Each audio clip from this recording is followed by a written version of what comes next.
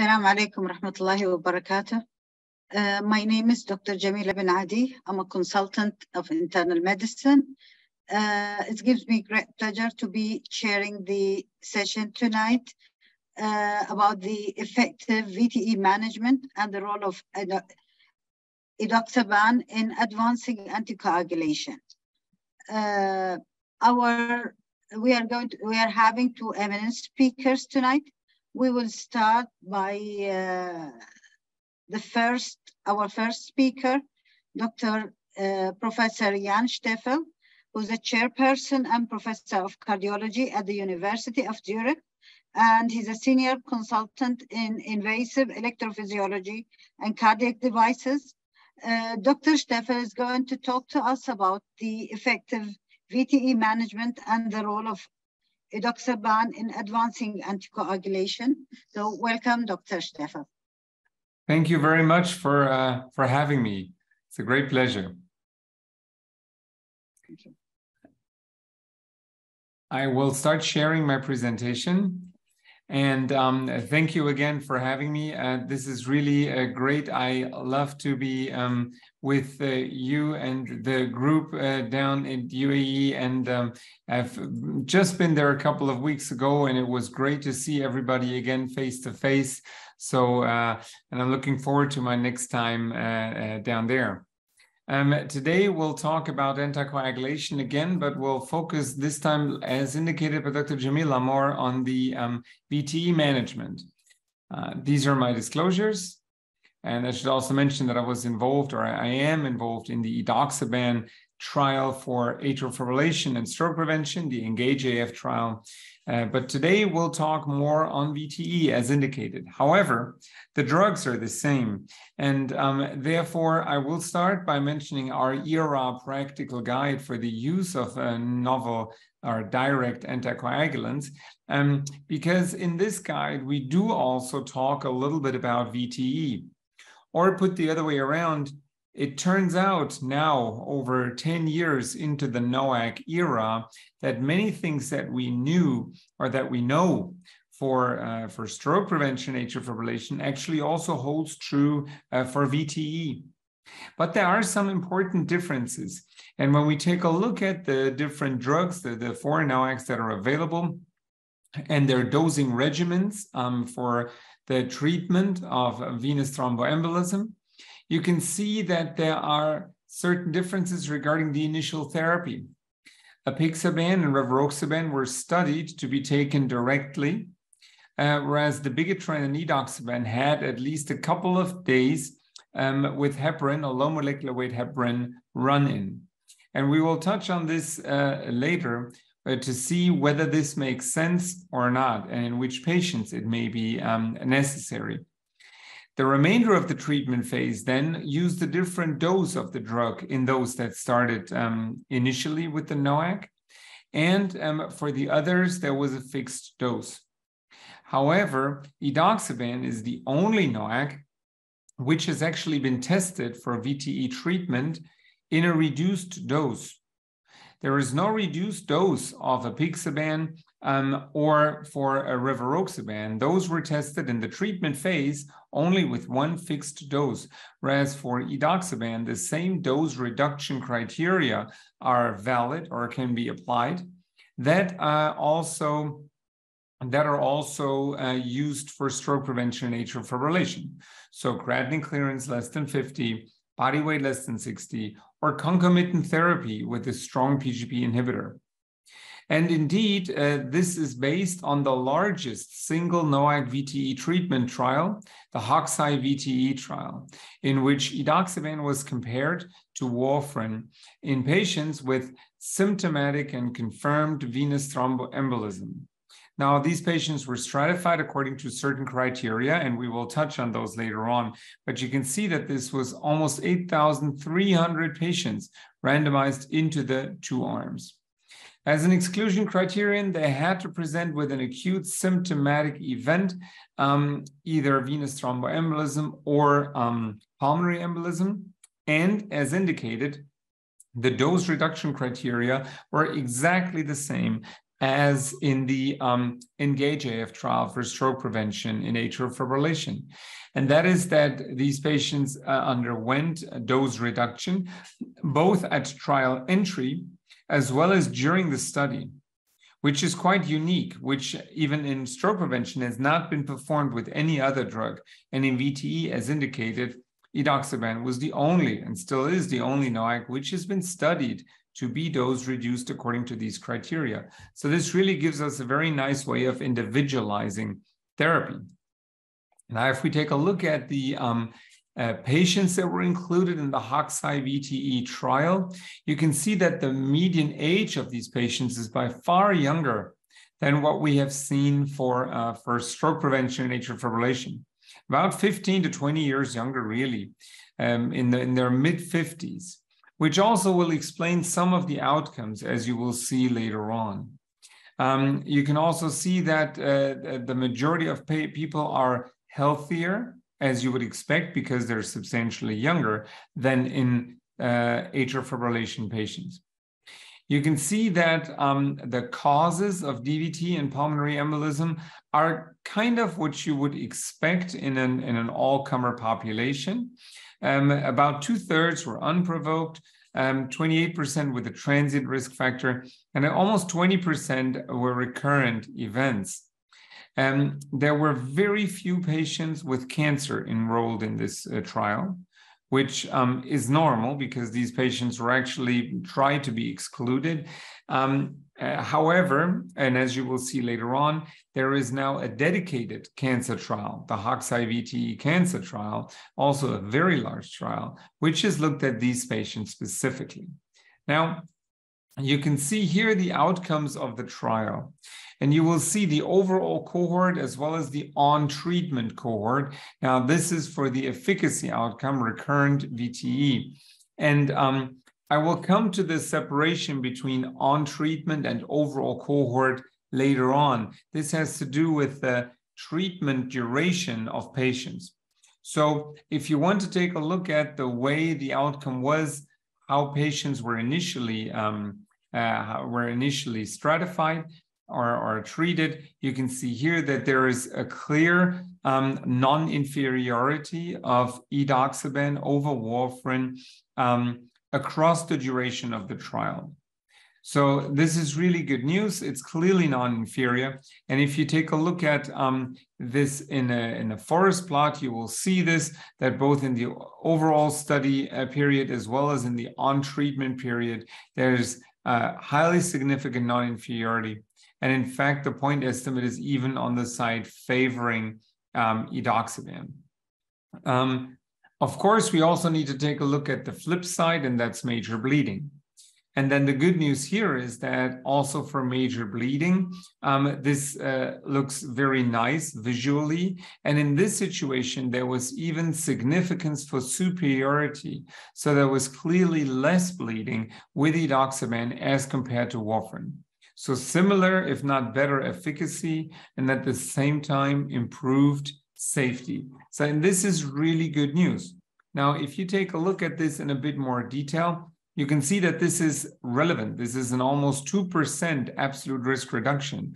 So a number needed to treat of only 50 in order to prevent a major bleeding. You can see that these are, as I said, healthier patients than AFib patients. So you will see that major bleedings were not so common. Clinically relevant non-major bleedings, however, were rather common, and there was a very nice reduction in those. And again, in the major bleedings, there were really very, very few events overall, and with Edoxaban, a really superb outcome. Now, let's take a little bit a look at some of the subgroups, and I will touch on some other subgroups later on in a little bit more detail. But to make a long story short, there wasn't really a single subgroup that ended up completely on the wrong side of the line of unity. That's a very important takeaway. So essentially, all patients benefited. There seem to be certain populations that might benefit even more. As you can see here, there's a trend towards an interaction that older patients seem to benefit even more regarding efficacy. And there was also a signal that fragile patients seem to benefit more in terms of efficacy from Edoxaban than from warfarin. Now, that of course would not mean that we would treat a non-fragile patient then with warfarin, but I guess the main message from this is that there is no need to shy away from using the drug Edoxaban, even in older patients and in more frail patients. If anything, they might have an even better outcome. We can also see that the results were independent of the center level INR control. So also patients or centers with a good INR control, actually there was a benefit in terms of, there was non-inferiority in terms of recurrence of events. And even in those patients, there was a benefit in terms of clinically relevant major bleeding. Although the benefit was less pronounced, even in those patients, there was a benefit. So that's good. It's also interesting, the investigators also took a look at what the outcome was depending on how many days at or after randomization these patients were treated with heparin prior to Edoxaban being started. And it's quite interesting that there was absolutely no difference in outcomes depending on how long these patients were treated with heparin beforehand. And I think this is quite an important outcome for all practical purposes, because to be honest, I think in patients with a moderate or a severe type of DVT or PE actually more, and Dr. Tariq will touch on some of those later on, I think it is anyways mandatory to start these patients on heparin, because you never know what's going to happen. You never know how stable they will remain. You never know if they need to undergo a catheter-directed thrombolysis or any other invasive procedures. So you wouldn't start Edoxaban anyways in these patients. But even in patients that only received very few doses of low molecular weight heparins, even those patients had a benefit. So in the lower risk patients, this is not so much of an issue, really. I think this is something that is sometimes a little bit, I feel a little bit blown out of proportion. Now, let's take a look at the patients with dose reduction, because that's quite interesting. As you can tell here, there were a couple of 100 patients that received the reduced dose of Edoxaban, 30 milligrams. And this was, in this situation, interestingly, mainly because of reduced body weight, not so much because of reduced kidney function. In the AFib trial, it was just the other way around. It was mainly because of reduced kidney function. And then some patients had PGP inhibitors, strong PGP inhibitors. Now, if we take a look at the outcomes, and that's quite important, if we take a look at the outcomes based on whether they received the reduced dose or the normal dose, you'll see that the outcomes were exactly the same, both for efficacy as well as for safety. So the efficacy and safety of 60 and 30 milligrams of Edoxaban in the respective patient populations is exactly the same. And this is in contrast to warfarin, because if you take a look at patients on warfarin, I mean, they all have the same target INR, right? 2 to 3. But if you took a look at now patients that would have qualified for a dose reduction for Edoxaban, but were on warfarin, so patients with reduced kidney function, low body weight patients, and so on, they had a similar outcome in terms of efficacy, but they had a much worse outcome in terms of safety. So they had a higher bleeding risk. And that's interesting because this explains some of the results that we will see in just a minute. Now, because if you take a look at now the reduced dose versus warfarin, there was clearly a superiority in terms of the safety events as compared to warfarin. And if you compare the two, the benefit was even larger in the reduced dose patients than in the normal dose patients. So again, pointing to what I was saying earlier, that especially in the frail elderly patients, the sicker patients, we should not shy away from using a safe and effective NOAC, such as Edoxaban, to treat these patients. Because sometimes we kind of feel that, yeah, it's maybe not the right patient, maybe we stick to what we know. These patients actually benefit even more. It's not that the others don't benefit, but these patients benefit even more. And in terms of efficacy, there was, again, absolutely no problem. So the 30 milligrams in those patients that qualify for dose reduction is enough. It's enough drug in order to be as efficacious as warfarin, but you're a lot safer. So really a good choice. Now, coming back to the 4 NOACs, I think it's very important, and this is, again, a concept that we've been dealing with in atrial fibrillation for the longest time, that is that not all of the NOACs are created equal. There are important differences. And it starts at seemingly simple things like bioavailability. Now, there are big differences in terms of the bioavailability of these drugs. Rivaroxaban, for example, has a bioavailability of about 100%, up to 100%. However, it has that only when you take it with food. That's very important. And we're talking about a good amount of food. So this needs to be a good size American type breakfast. So if you or your patients only have, like, I don't know, a small yogurt or whatever for breakfast, that is not enough. The background to this is that Edoxaban needs a certain time in the stomach in order to be cracked up and in order to be resorbed afterwards. So if your patients don't take a good meal while taking the drug, then it just rushes through the stomach too quickly. And as a result of that, you will have a substantially reduced plasma level, up to 1/3 reduction. So definitely, if people don't eat a good sized breakfast, they need to take rivaroxaban at another different time point during the day. Or they need to be on a different NOAC, because we have actually not seen this dependency on food with any of the other drugs. Renal clearance is another important differentiator, as we all know. And then one thing that is frequently overlooked, actually, is CYP3A4 metabolism. Because this is obviously an isoenzyme of the P450 complex in the liver, which is involved in the metabolism of a lot of drugs. And we can see that it is not involved in the metabolism of dabigatran, and it's only minimally involved in the metabolism of edoxaban, whereas it is involved to some degree with apixaban and with rivaroxaban. And as a result of that, there are important implications regarding co-medications, because some of the co-medications may actually interfere with the NOACs, and as a result of that, alter the level of NOACs. This is again from our ERA guide. There are about 15 pages to this table. It drags on forever. It's impossible to memorize all of this. And it doesn't matter whether you use this or whether you use any online database or anything like that. Main thing is, remember that there are differences. Remember that there are important interactions, and do check for interactions, especially in the frail and elderly patient populations.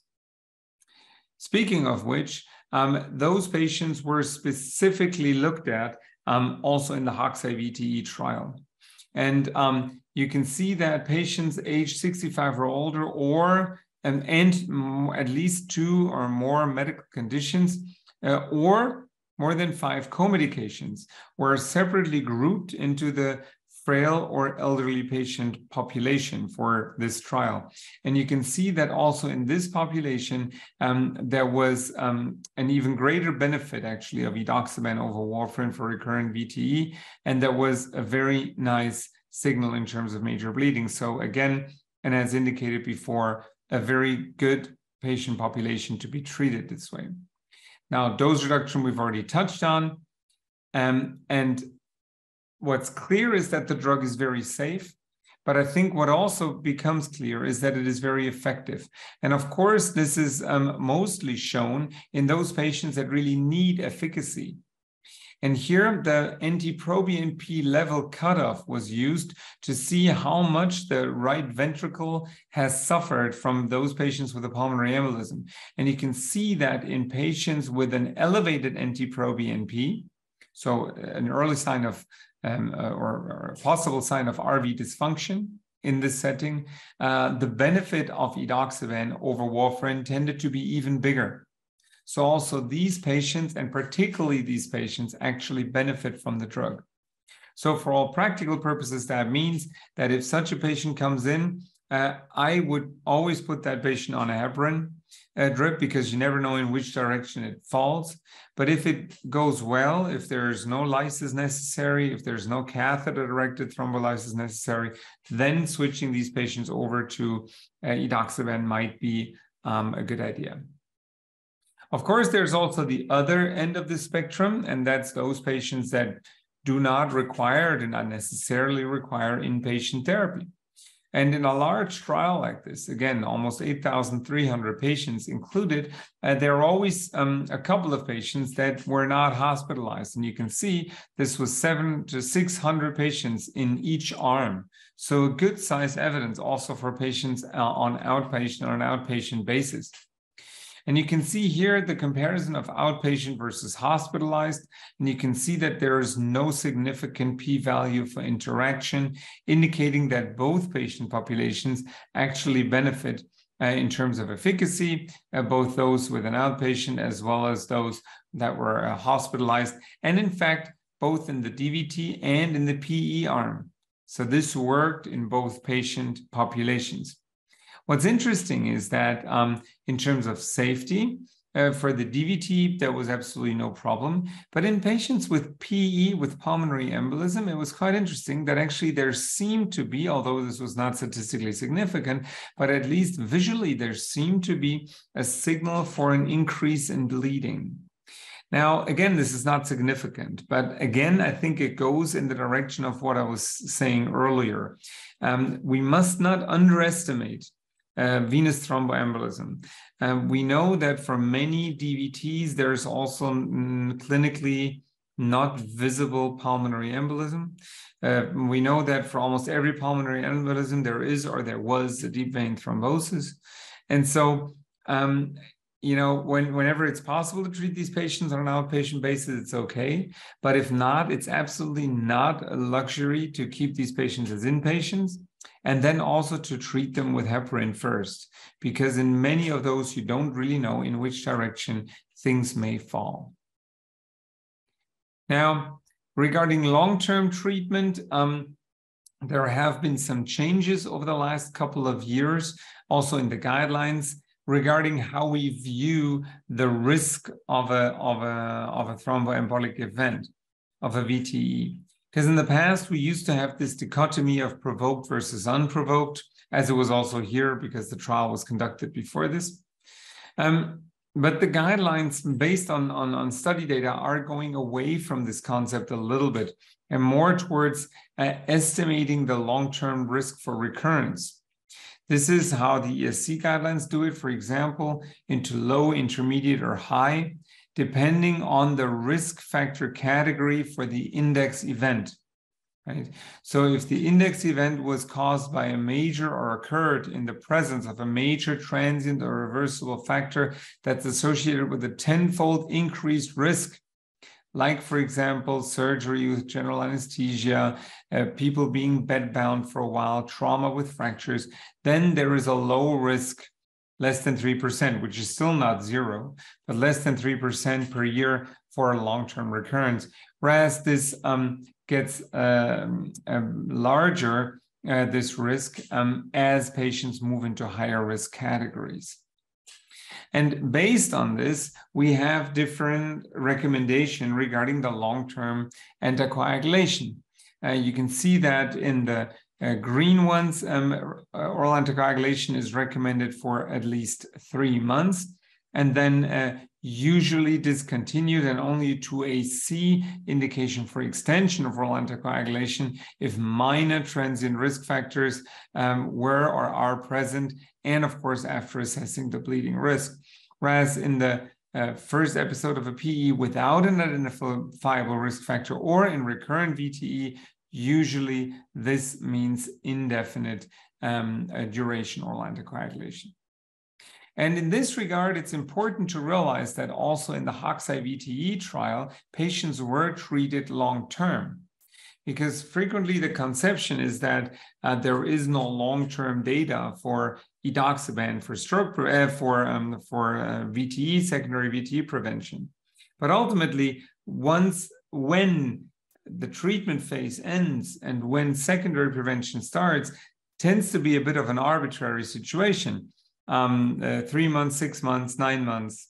So in Hoxha VTE, as you can tell, there were actually over 3,000 patients that received that therapy for 12 months, which is a long time. Whereas the remainder of the study population received it for a shorter period of time. And this explains the differences between those curves that we saw in the beginning, because those patients that you can see here, those arms that are starting to climb again after 3 months, after 6 months, these are the patients that had their study drug for 3 or 6 months. So normally, naturally, they will increase their risk of recurrent events once the drug is stopped. We do know that there is a risk of recurrent events. Whereas what you can see below here is the event rate, the curve for patients who were treated for half a year or longer, up to 12 months. And you can see that the effect is sustained of Edoxaban. There is no late crossover. So this is very good news. So the drug actually also works over time. Of course, when we take a look at the bleeding events, the majority of bleeding events always happen in the first couple of weeks to months. That's normal. Once somebody has sustained 3 months of therapy, there's a good chance that the person will also not have a severe bleeding afterwards. And this is true both on warfarin and on Edoxaban. However, the risk with warfarin, of course, is a lot higher. But afterwards, then the risk of major bleeding is really low in both patient populations. When we take a look at the bleeding during extended treatment periods, you can see this here quite nicely. When you go, when you cut kind of the graph at 3 months and put everything back to 0, then there's no difference in major bleeding. However, we must not forget that before that, there's a substantial difference. And this is kind of the survivor bias that we see here. Once they have survived their bleeding events, then there is no further increase. This is also shown here again in the forest plot. So when we put this into perspective, this is kind of what we have in terms of data for secondary prevention. As indicated, Edoxaban with the pre-specified dose reduction criteria was tested up to 12 months. The Bigetran was tested up to 3 years. So that's actually the longest.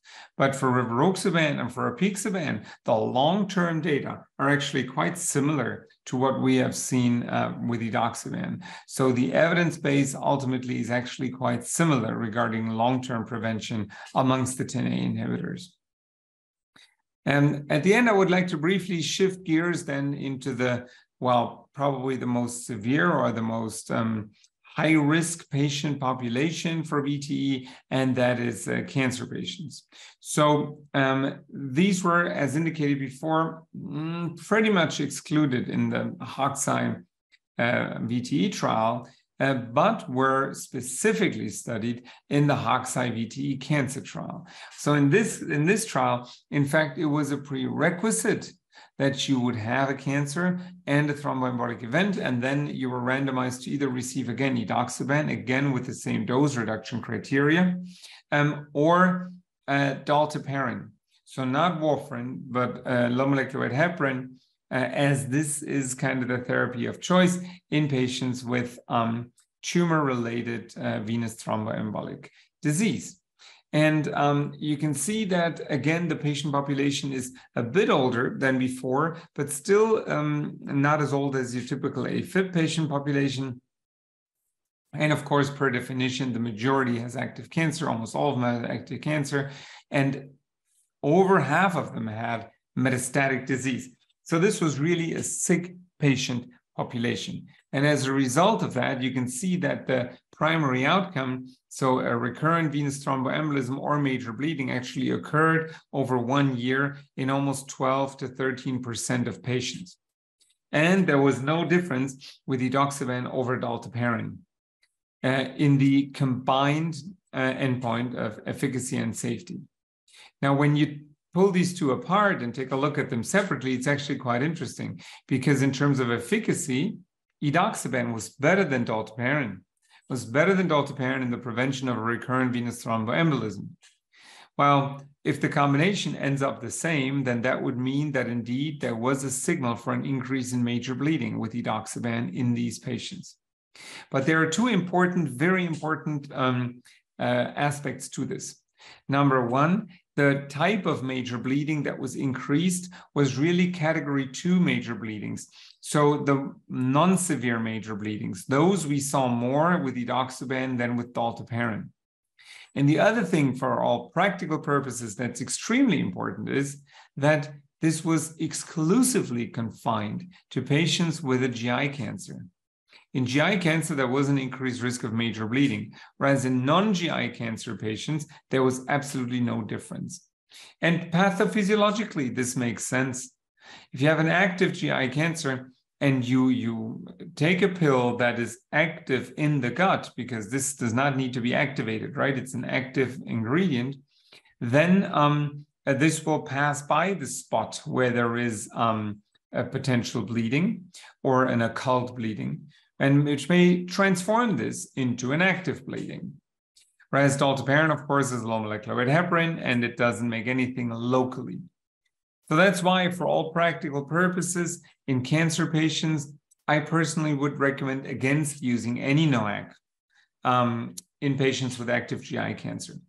Now, of course, if this is a remote GI cancer, or if the gastric cancer has been solved or treated, and they then have a VTE, I would not have a problem treating them also with a NOAC or with Edoxaban. But in active GI cancer, I would recommend against it. It makes no sense pathophysiologically, and we actually have a lot of patients that we can still treat if we take out the active GI cancer patients. So in summary and take home, dear Ms. Chairman and dear colleagues that are listening and watching, I think pretty clear for the treatment and for the long-term treatment of VTE, NOACs are nowadays the standard of care. This has been as much of a shift as it has been in stroke prevention for atrial fibrillation.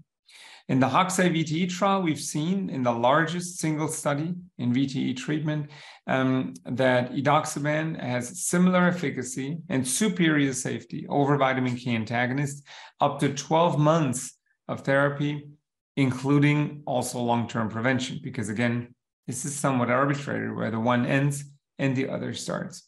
This is very similar across subgroups, and that's very important, again, also from a conceptual point of view, that both high-risk and low-risk pulmonary embolism patients benefit the same, as well as the older and the elderly and the frail patients.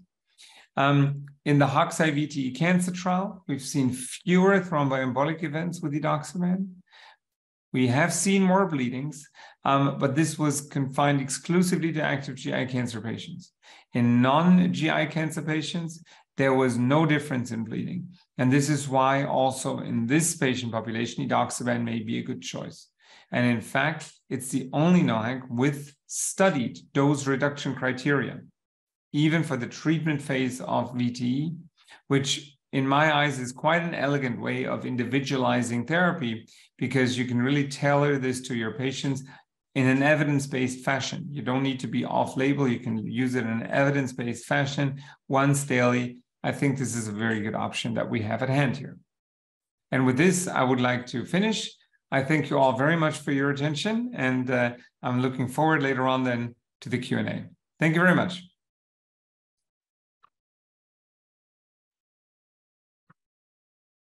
Thank you very much, Dr. Steffel, for this very informative lecture. And before we move to the next lecture, I would just a small message to our doctors. Please, if you have any question, query, please post it in the Q&A part of the bar below in your screen. And keep all the questions and discussion till the end of the second part of our scientific event tonight. Our next speaker is Dr. Tariq Bakri, who is a consultant in internal medicine and a chairman of the Anticoagulation Task Force Committee in Sheikh Khalifa Medical City Hospital in Abu Dhabi, UAE. Dr. Tariq is going to talk to us or present to us clinical cases of VTE. So welcome, Dr. Tariq. Thank you very much, Dr. Jamila, for the nice introduction. And thank you, Professor Stefan, for very, very informative presentation. So today, and thank you for all the attendees who's listening to this educational session. So I'm going to present a couple of cases, illustrate what Professor Stefan mentioned, so we will reflect it in practice. So I will start with the same slide similar to Professor. Basically, nowadays, NUAC is, as we said, is a standard of care. And we have multiple medication to choose from, which is always nice to have multiple options. So we can pick and choose according to our patient profile and also go with our patient preference. So we have a very nice medication. All of them really work very well. But as Professor mentioned, there are a few changes or a few differences where it might help us in our practice to choose one from the other. And I put on the right side some properties of the NUAC, which really I do it on regular basis in our discussion with our colleague and also with the patient before I decide which NUAC to give.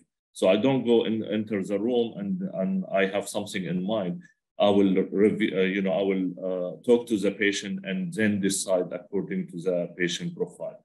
So one of them, as we said, once a day versus twice a day.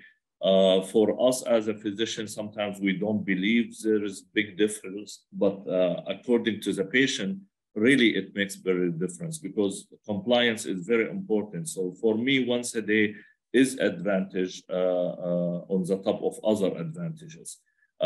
Professor mentioned about food with or without. It's very, very important. And we had a few cases where there was some issue with, in particular, Edoxaban. So nowadays, it's a must from the physician part, from the pharmacist part, to always mention to the patient who's going to go on Edoxaban to take it with the heaviest meal and to take large amount, as Professor said.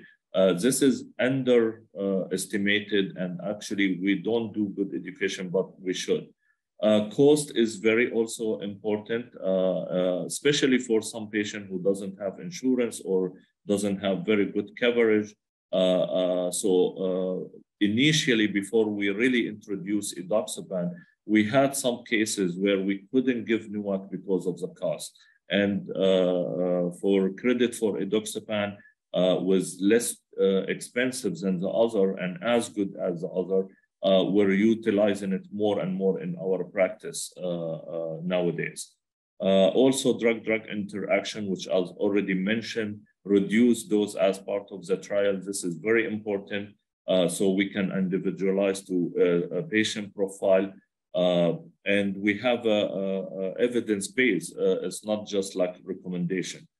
Severity of the VTE is very important. As Professor said, sometimes we really need to initially till we know what's the situation of the patient, where is he going. We're talking about either extensive DVT or PE, submassive or massive, where we really need most of the time to start with heparin or enoxaparin. Then we will go from there. For those patients with low risk, especially PE, in our practice, most of them, they get admitted for 24 hours, then usually can go home. And most of the time, regardless if we're gonna use Edoxaban or Edoxaban with a loading dose or not, or Edoxaban with enoxaparin, because there is a little bit of also some hesitance from physician where, like, they say, oh, I will go with this more than that because I have to give 5 days of enoxaparin. But in our practice, honestly, it's not a major issue. It's similar to what we used to do with warfarin, where we used to give them enoxaparin for 5 days till the INR gets therapeutic. So this is not really something to prevent the patient of the other benefit of Edoxaban. And we had many patients who will get discharged, especially for DVT from the ER, with enoxaparin for 5 days, and tells them to go to Edoxaban, or if the decision to go with rivaroxaban, Edoxaban, to go the loading dose and go from there. But always remember, too much changes in dosage, too much changes, like 1 week here, 3 weeks here. Be careful with compliance. Be careful with the patient understanding, because we had multiple issues and we had multiple patients coming back with recurrent DVT and VTE or problem with confusion of dosage. So sometimes simple dose is very also important. And as we said, relung function like Edoxaban is not recommended to give with creatinine clearance less than 30. Rivaroxaban, Apixaban, we can go down to 15. But anytime we use NUAC with creatinine clearance less than 30, the risk of a bleed increase for any of anticoagulation, even with heparin, even with enoxaparin. And as we said, patient's preference is very important. So we have him to be part of the decision. Sorry for the sticking on that slide for a long time, but this is very important to deliver to our colleagues and to deliver it to the patient. So we will decide which NUAC to use. So I will start with a clinical case. This Mrs. S.A., she's 32-year-old, healthy female, presented to our emergency room with history of mild to moderate left pleuritic chest pain for 3 days. She had shortness of breath on exertion for about a week. Before she had the shortness of breath, she also had a little bit of mild left leg pain for a day or two, then it went away. The patient continued to have shortness of breath, then she had the chest pain, and she came to the emergency room.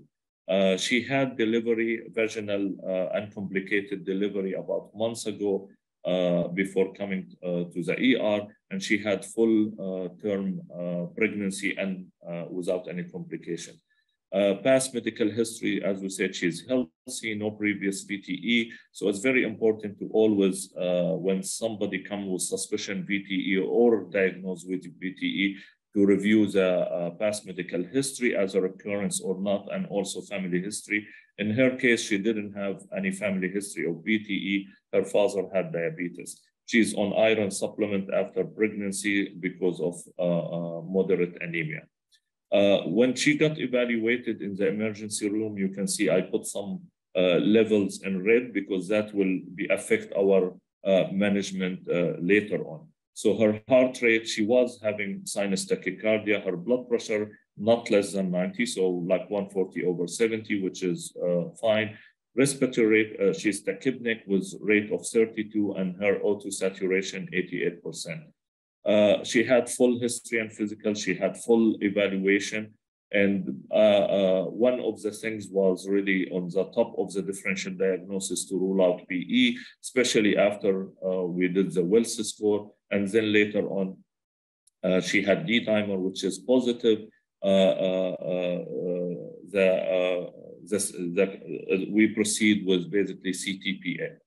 So her chest X-ray, lung was unremarkable, but she had prominent congested both pulmonary hyla, which retrospectively can go with the PE. She has sinus tachycardia on ECG.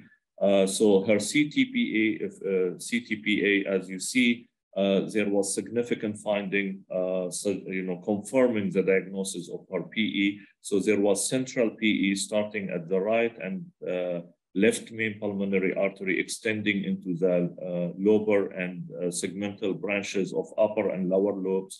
There was also occlusive segmental PE in the posterior segment of the left lower lobe associated with focal pulmonary infarction. And also there was some evidence of features of right heart strain. Later on, after admission, we did also venous Doppler because she had history of leg pain at the beginning. to see if there is a associated DVT with it or not, although it's not going to change the management significantly. So as recommended now by the guidelines, whenever we get PE patient, we have to do the pulmonary embolism severity index. And if we do it on this patient, she's getting 32 from her age, then we're adding 20 for pulse above 110, respiratory rate above 30, and O2 saturation less than 90. So her PE SI comes as 92, and it put her in the level 3, which is intermediate. And as you say, as we see here, it's very important to do the pulmonary embolism severity index for 2 reasons. One of them, it might affect the management, as you will see in the next 2 slides, and also as estimate for risk of 30-day mortality. The higher the level, the higher mortality. And as you see here in the European Society of Cardiology, it's recommended even now when we have a severity index score at low, we really need to look for right ventricle dysfunction in the form of either echo or from the CT or biological markers like troponin and BNP. So this patient, basically her BNP troponin was fine. The CT showed feature of right ventricular dysfunction. And as we said, it's very important to look for right ventricle dysfunction in the form of echo or CTPE, and also to do the cardiac troponin level or BNP or both, because that will affect the level of the patient. Even with low score, if there is evidence of right ventricle dysfunction, it will put the patient at higher level, put him at or her at higher mortality, and it will affect the management sometimes. Her echo done next day, which showed mild tricuspid regurg, moderate pulmonary artery hypertension, 50 to 55, no pericardial effusion. So if we follow the European Society of Cardiology, which is really nice one in the treatment of PE, so the patient initially, because higher suspicion and low risk of a bleed, she was started on Edoxaban in the ER. Then the admitting doctor went through the algorithm. So this patient, because she had right ventricle, her score was 3, and also there is evidence of right ventricle dysfunction of CTPA. So she was put in intermediate risk. And because her troponin and BNP was normal, so she's categorized as intermediate low risk. So the patient got admitted to the hospital. We continue Edoxaban for 2 to 3 days. The patient continued to improve. Her tachycardia got better. She was off oxygen in a couple of days. So this is what Professor Steffel was mentioning, that some of those patients, when they come, we don't know where they are going, if they get better or not. So such patient, it's very important to admit to the patient, to start heparin, and later on decide which NOAC to start. If some other cases, we might start at lower risk, we might start NOAC right away. But in reality, those patients above low risk needs to be started on Edoxaban or heparin initially, then we'll go forward. So this patient, after getting better, on the 3rd day, she was doing much better. We discharged her home on Edoxaban, 60 milligram, because she doesn't qualify for the reduced dose. And the plan was to basically continue at least for 6 months, then reevaluate at 6 months regarding extension or not. You know, this patient, luckily, she did very well. But if you see, she had right ventricular dysfunction, and she had also elevated pulmonary blood pressure. which most likely because of the PE, because she was a healthy person. So some of those patients, if they, especially like this patient, if she has elevated troponin or BMP, significant right ventricular dysfunction, there is what we call submassive PE. There are sometimes some cases with very low risk of bleed to consider using low dose thrombolytic therapy. Of course, it's not for everybody, but something to really to keep it in mind, and usually will be in the discussion with the patient and other multidisciplinary team. Some centers, they use it more than others, and I will ask Professor Stiffel after we finish to give us a little bit what they do over in their center. So this study, which is really a nice study, looking at benefit of low dose, which like half dose thrombolytic therapy. As you see, it really showed after 28 months that there was no significant increase, no bleeding whatsoever, but there was significant reduction in pulmonary hypertension, significant reduction in the composite of pulmonary hypertension and recurrent PE. There was also trend towards reduction on mortality, but it didn't reach statistical significance. As we also mentioned, there was no bleeding, none, not even one. The study was about 121 patients, half randomized, half. So this is something to consider. Although there is no, much data regarding submassive, but in some cases maybe needs to be considered. The reason I mention it also because we have a case recently similar to our patient, exactly the same patient, where she had, after pregnancy, she's a young lady, she came with right ventricular dysfunction. She had elevated troponin, BMP, blood pressure was not really reaching less than 90 to call it unstable. And that patient was treated with anticoagulation, but she came after 3 months, unfortunately, with still shortness of breath, still too much symptoms, decreased quality of life, and also later on diagnosed with CTIF. So we'll have some discussion with Professor Stiffel if this is something to really consider in those patients.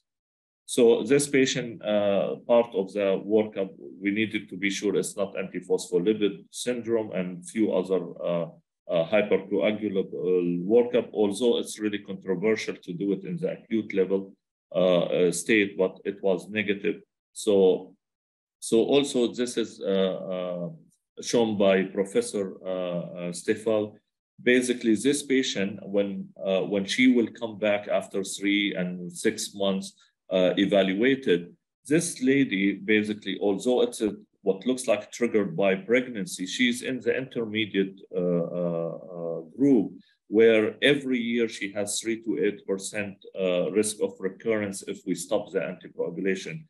And this is where now, as Professor said, there is a lot of change in the management, and we're extending some patient anticoagulation in this group more than what we used to do 15 years ago for the sake of the patient. But this will be all case by case, and also discussion with the patient in understanding the risk and benefit. And of course, this is for patients with low risk of a bleed or low to moderate. High risk of bleed usually we stop at 3 months. And again, we'll talk to Professor Stiffel in such cases like after OCP, pregnancy, what they are doing in their center. Again, I had a patient recently after pregnancy. She had 1 PE, treated for 6 months. Then after a second pregnancy, she had also another PE. So two episodes after pregnancy. And again, for that patient, definitely we talk to the patient about the extension for life after discussion about benefit and risk. So again, such patient, nice to consider extended anticoagulation after discussing with the patient and looking at the risk and benefit. I will finish with the last case, which is more like a thrombosis in a cancer patient. We had this patient, 45-year-old male, presented to our ER with moderate left leg pain and swelling for 2 days, no chest pain, no dyspnea, no hemoptysis. So it didn't look like he has PE on the top of the DVT. No recent surgery or immobilization, but the patient had history of hypertension and lung cancer, taking chemotherapy, no previous VTE, no family history of VTE. Patient had stable vitals, but his left leg was really huge, the whole leg from the side down to the foot, with tenderness on the left side. So if we do the well score for this patient, it comes very high. So we didn't even bother with the D-dimer as recommended, and we went for the Doppler. And this patient had really extensive thrombosis going from the left external iliac down to the popliteal. So it was very, very extensive. So again, this patient basically, initially we admitted the patient, we started him again on Edoxaban, as we said, because it's very extensive. We had the discussion among ourselves and with the patient and with our interventional radiologist to see if he will benefit of catheter-directed thrombolysis, although is not really recommended for everybody, but this is list of some of the criteria where to consider. And this patient elected to wait for a couple of days before we do it. And patient got better with Edoxaban, and he elected not to go for the CDT. So this patient, as we see usually common in patient living with cancer, those are some of the highest risk for VTE. Everybody with cancer has a high risk of VTE, but those are the highest one. And you can see he has two of them. He has lung cancer and he's on cisplatin for his chemotherapy.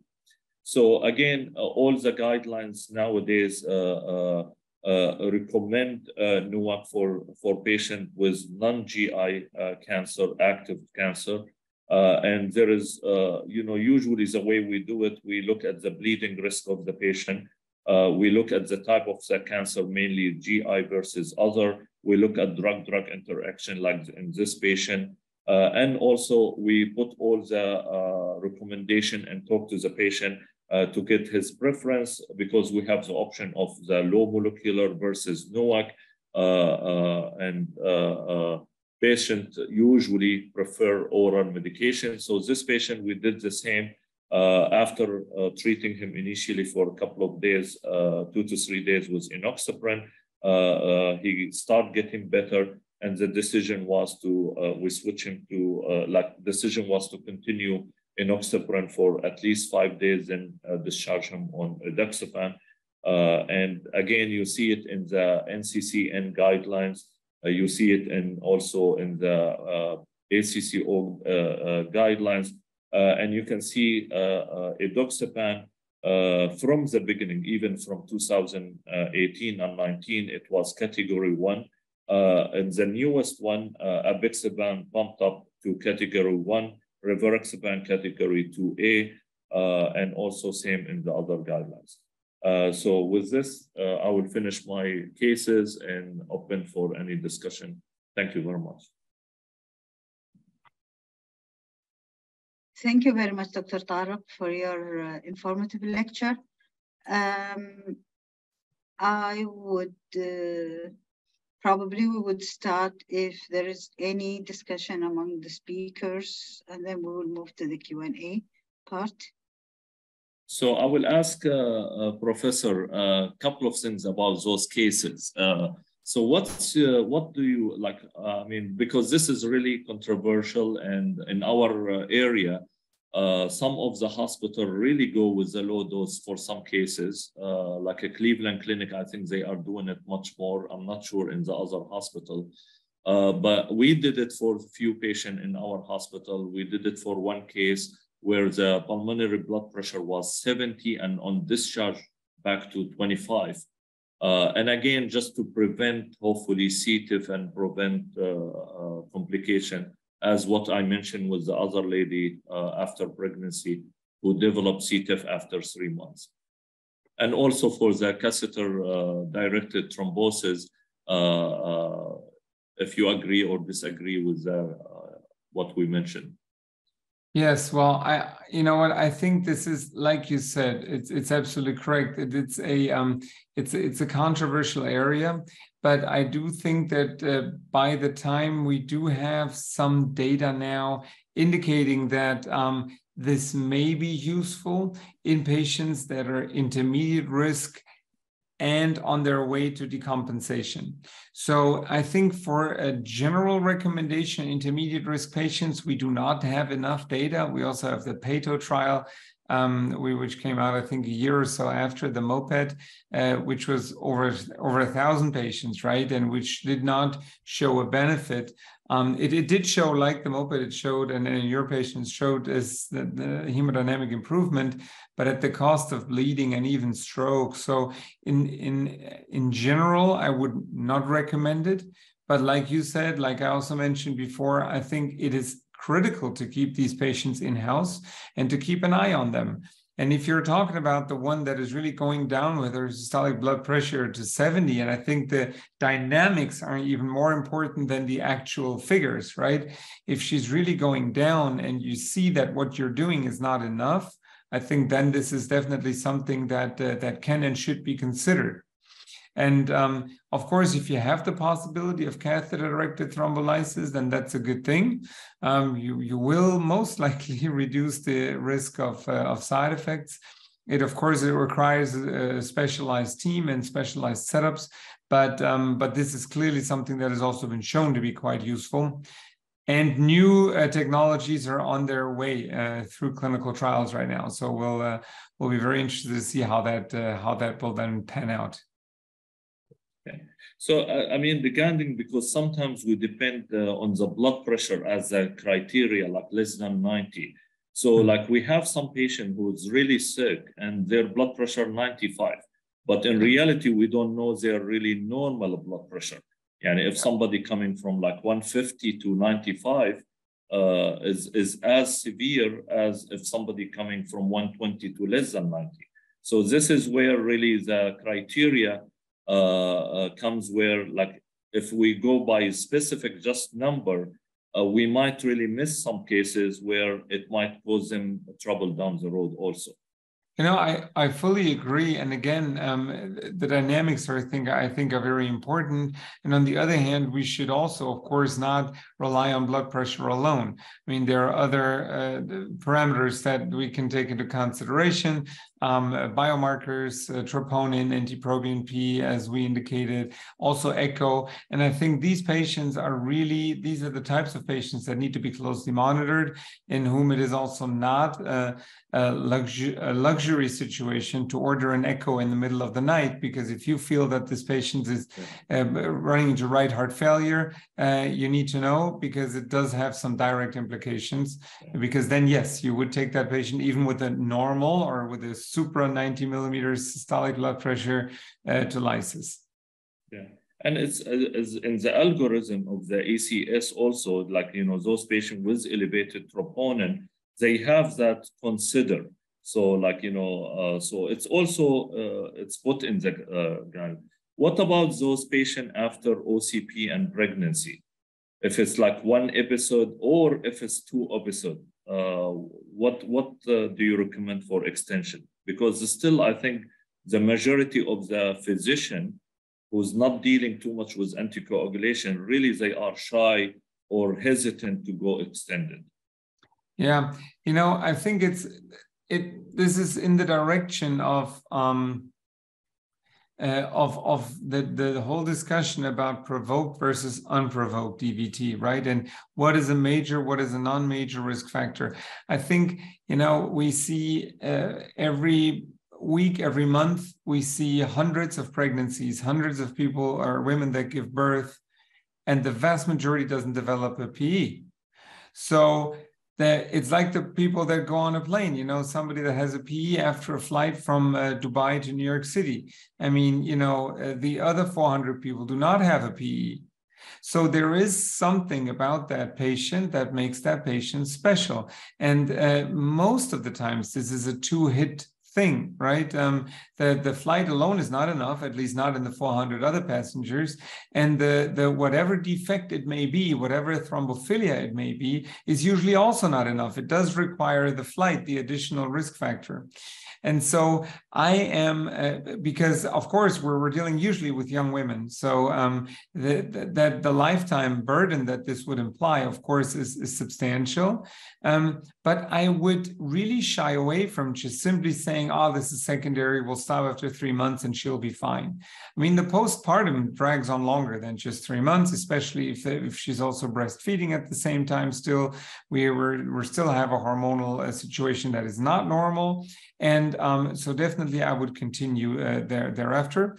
Mostly low molecular weight, of course, especially if she's breastfeeding. That obviously is a contraindication to NOAC therapy.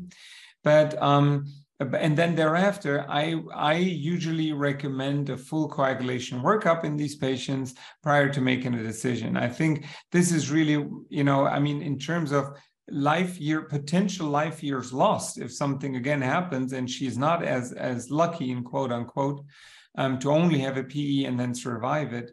I think it's totally worth it. And just to mention, this patient, basically, she's not lactating. That's the reason we give the Edoxaban. So fair enough. No, but I think it's an important point to make. And like you said, pregnancy as well as breastfeeding is certainly pregnancy, because these molecules are very small. They do cross the placenta barrier, and they can also be found in breast milk, although of course it's not the same concentration as in the fetal circulation, but it's still a situation where it's contraindicated. So if you do treat these patients, those are amongst the patients that should not be treated with a NOAC. Thank you. I took a long time from the question. No, but I think these were important and good questions. Okay. Thank you very much for the informative discussion. And I think we will pick some of the questions. We've got a big number of questions here. So we'll pick some of them. The first one, which is recurring, it's about the use of Edoxaban on patients with high creatinine level or end-stage renal disease. Yes. So what about the use? Yeah. So this was an issue, and I'm explicitly saying was an issue in the early phase with Edoxaban, and it stems from a post hoc analysis of the FDA that has kind of sliced and diced these data into deciles of renal function. And that's not for VTE, by the way, but for AFib. This was in the AFib trial, so in the ENGAGE-AF trial.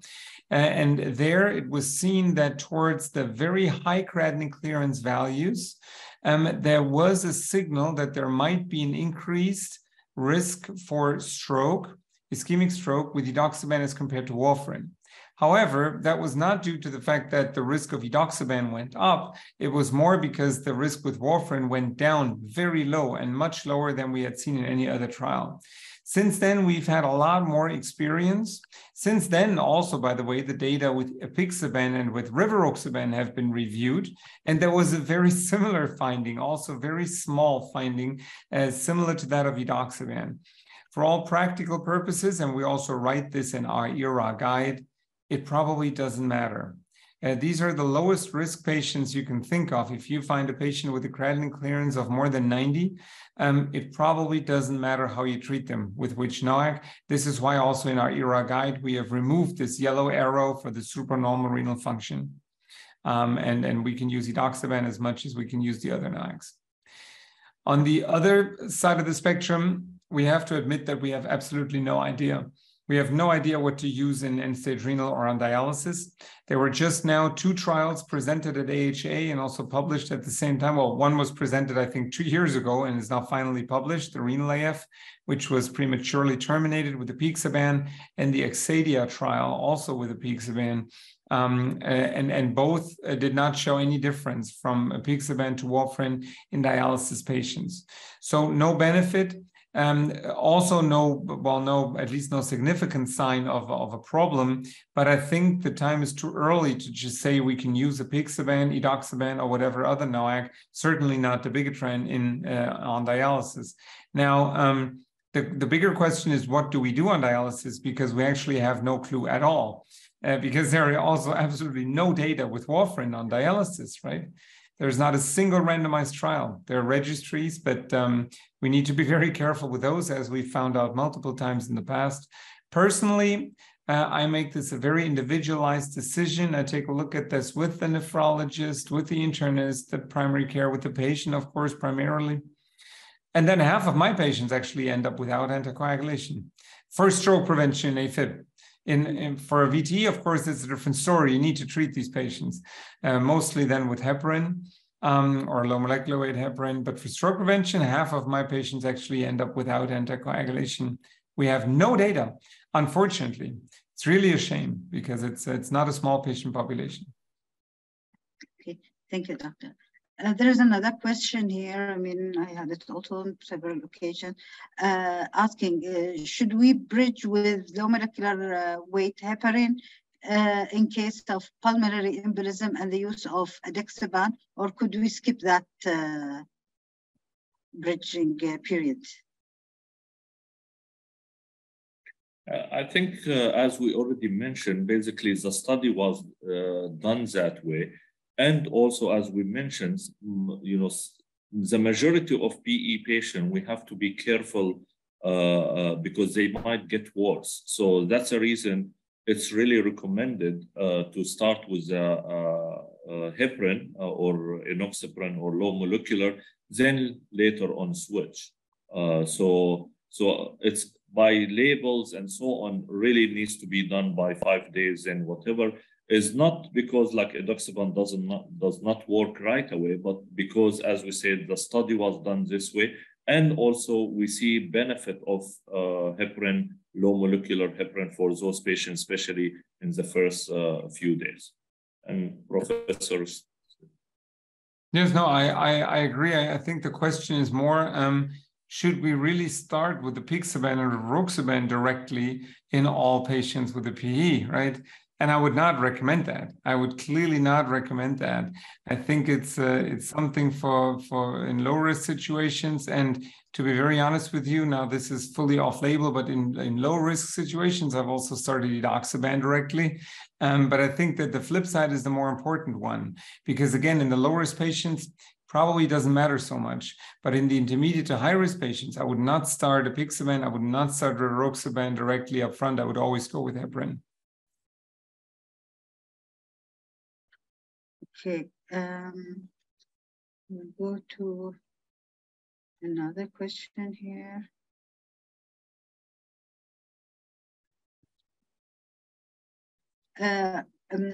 What is the recommended anticoagulation in case of a deep vein thrombosis in a patient with GI AV malformation or extensive colonic diverticular disease?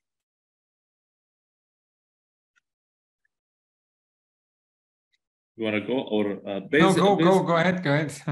Okay, that's fine. So we know, such patients, they are at high risk regardless of what we give, either warfarin or heparin or NOAC, because if they will bleed, they will bleed.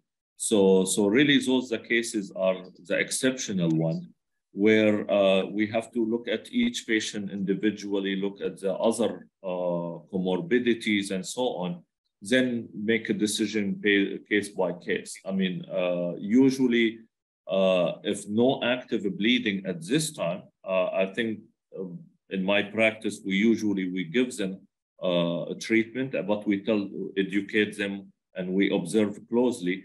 If they keep getting, bleeding and significant, then sometimes we might need to consider filter or whatever. Yeah, I would agree. I would agree. I would probably, whenever there's something in the GI, I would go for heparin, low molecular weight heparin, because of the active ingredient passing by a potential lesion. But it's a different situation than in an AFib. You need to treat these patients, right? It's a treatment, it's not a prevention. So even in AFib, we usually treat them and see if we can re-expose. But in this situation, definitely, there's no way around it, really. Yeah, because filter is not always a solution. It can cause, it can be a reason for clot above the filter sometimes. Yeah, so, I think that's really a bailout if there's no other option.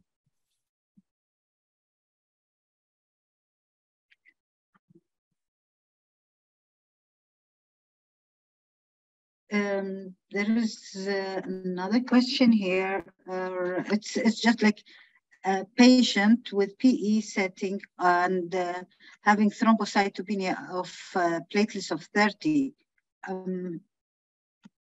How would we anticoagulate such a patient? Again, a difficult situation. I think it depends really. Again, different situations, stroke prevention in AFib versus somebody who has a DVT. So if you have somebody with 30,000 platelet that actually makes a DVT or a pulmonary embolism, then those platelets need to be quite active. Because otherwise they wouldn't form a clot. So I would still in this situation treat the patient, because if they have survived this first PE, what they will die from is their second. And if we don't treat them, there is a good chance that there will be a second, and then there will be a problem. So I would treat these patients. Usually anything above 50,000, we would treat anyways. But I think it is very important to not only look at the number, also look at the dynamics. If that patient came down from 150 to 30, there's a chance that this is hit, right? So that we need to look after those things. And then we need to look after other pathologies and to explain why we have that low count. If it's idiopathic, it's a completely different situation than in a hit or in somebody with myelodysplastic syndrome, for example. Dr. Tariq? Yeah, I agree. Basically, I think it's very important to know, is this acute or chronic? In acute cases, after we rule out, be sure like there is no hit, of course. Sometimes we might, if we believe that giving platelet will raise above 50, sometimes in acute case, we can do a platelet transfusion, and then we will start with Edoxaban, and later on to get them to different long-term anticoagulation. If it's a chronic, then usually when we use Edoxaban less than 50, we use half of the dose down to the 20. So again, it's not in the guidelines, but there is good algorithm regarding this. And in such cases, hopefully we can really try to go to some other anticoagulation if the issue about heparin or low molecular heparin. Okay.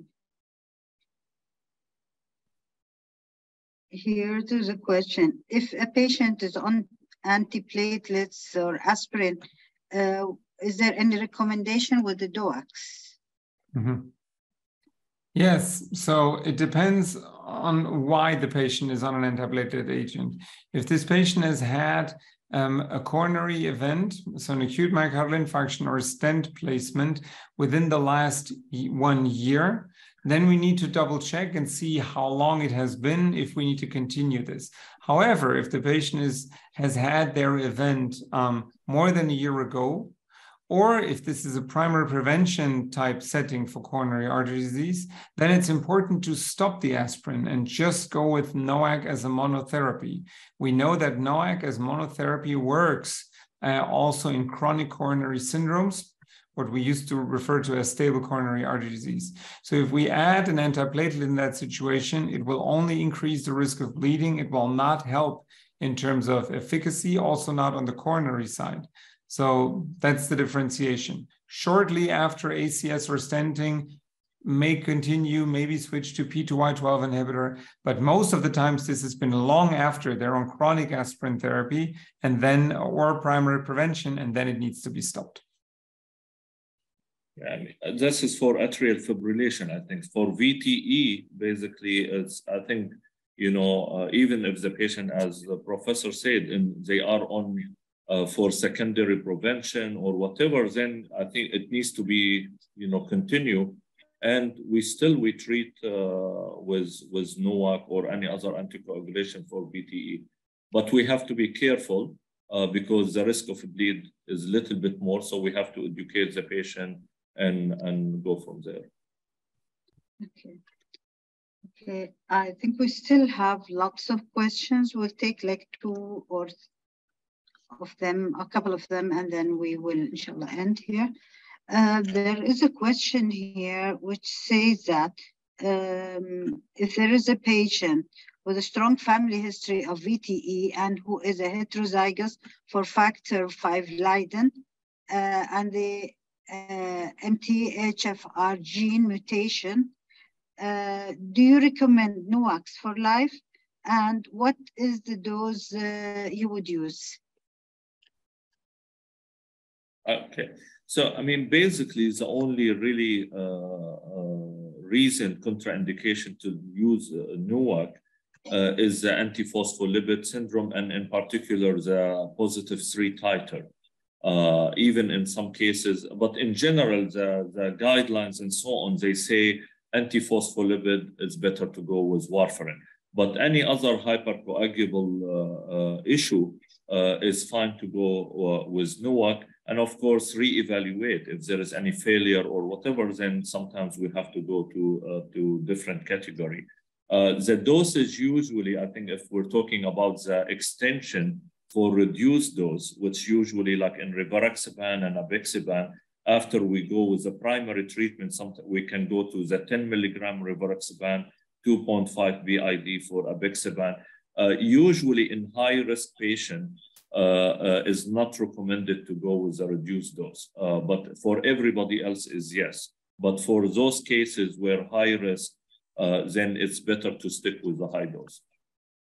Okay, so I think also your question, Dr. Your answer, Dr. Tarek, will answer the other question here. Can we use it in hereditary coagulopathy, such as factor V and antithrombin 3? Yeah. Yes. Okay. Yeah. Okay. Let me see if there's.